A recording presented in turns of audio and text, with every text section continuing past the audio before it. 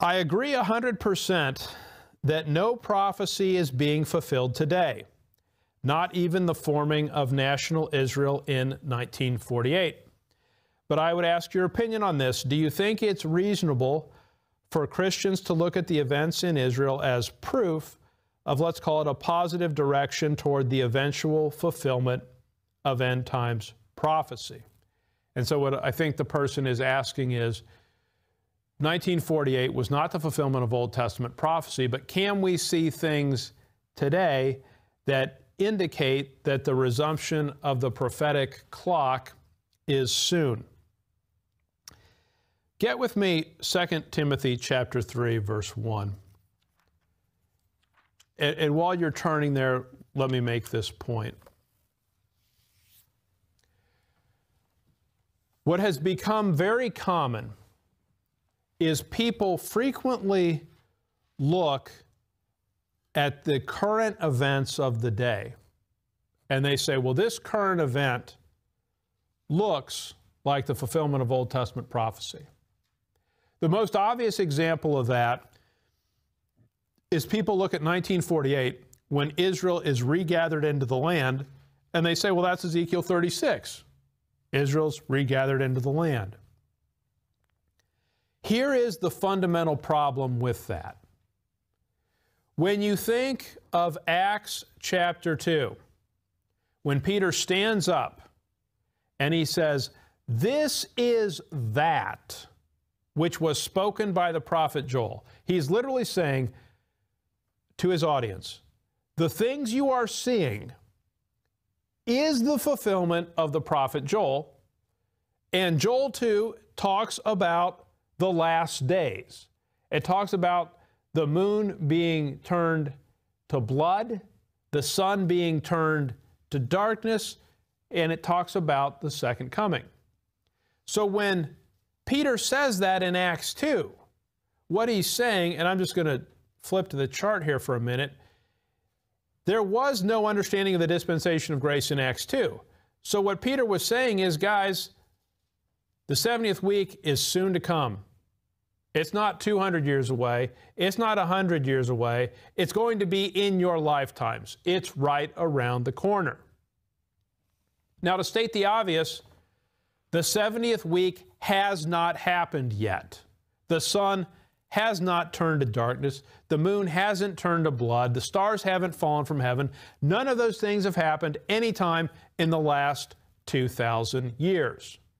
The reason they have not, so just get this with me, it's not because the chart looks like this. It's because the chart looks like this. In other words, the dispensation of grace was an intentional interruption of the prophetic calendar. Put it a different way. If you're at the end of a basketball game or a football game and you need the clock to stop, you call timeout to interfere with, to halt the passage of time, right? It puts the game clock on hold. The dispensation of grace was a timeout. It was an interruption of the prophetic program. Here's why I emphasize this. If the dispensation of grace is an interruption of the prophetic program, if it's a time out in the prophetic program, then how much Old Testament prophecy can be fulfilled during the time out? None. None. Okay? Do you see that? Hopefully you do. Now look with me at 2 Timothy 3, verse 1.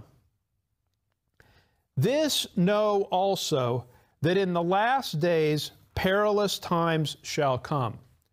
So Paul is describing the last days of the dispensation of grace, what it's going to be, what it's going to look like.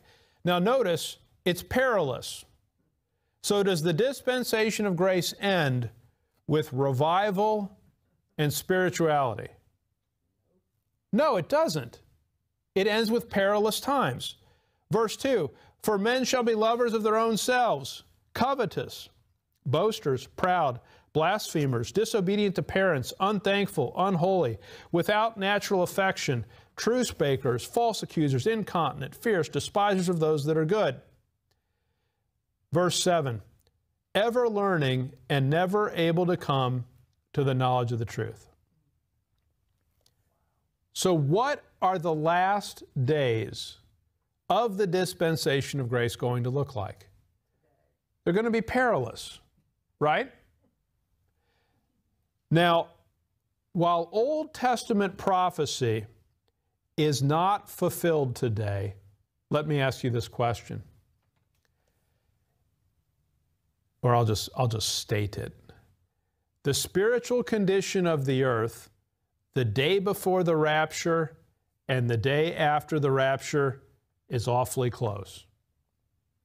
Yes? The only difference is that the body of Christ has been removed.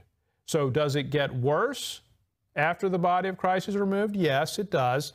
But it's awfully similar. Let me ask you this. When the rapture happens, are there going to be 4 billion people leave the earth? Are there going to be 3 billion? 2 billion? You realize that when the rapture happens, the percentage of people that leave the earth is a fraction of it.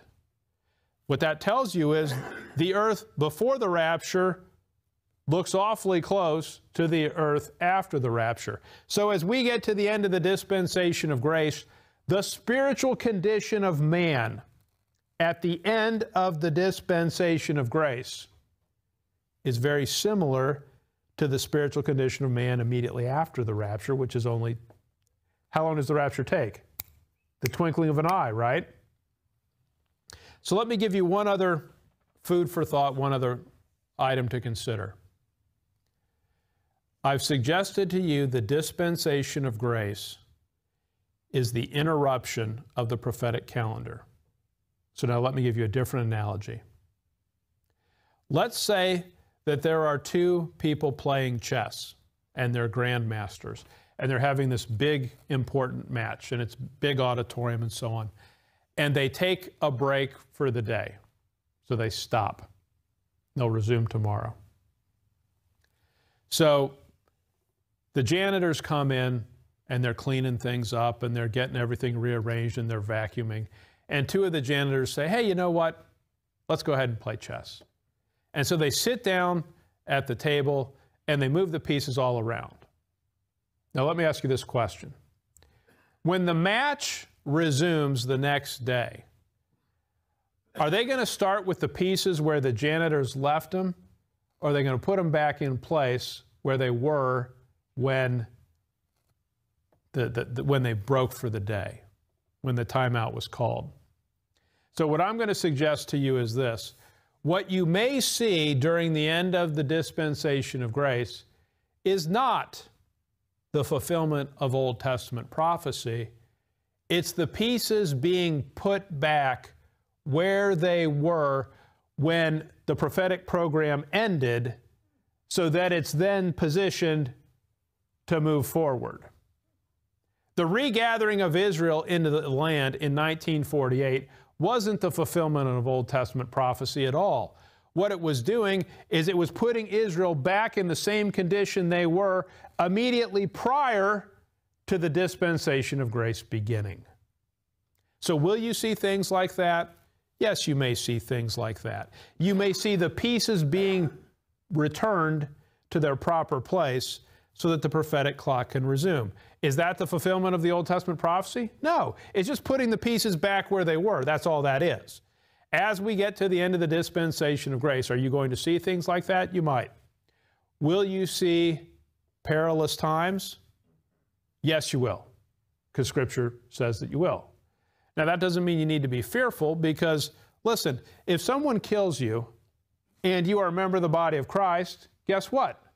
You don't have to pay any more of your bills, right?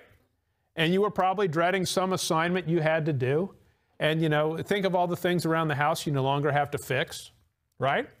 So you don't need to be worried about those things. You don't have to fear them, because you're going to a better place.